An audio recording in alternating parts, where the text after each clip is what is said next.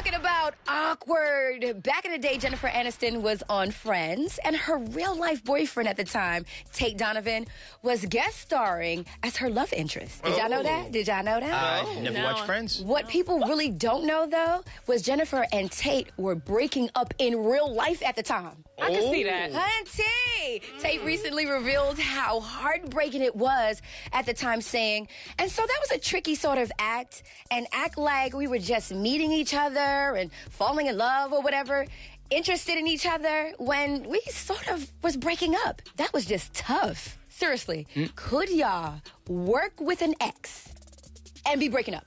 Yes. Come With on all in. that emotion surging through you, Sometimes you just can do thrive it. off of that. It's like some people need to be in like some sort of like, emotional distress to bring a better performance out of themselves. For $1 million an episode, honey.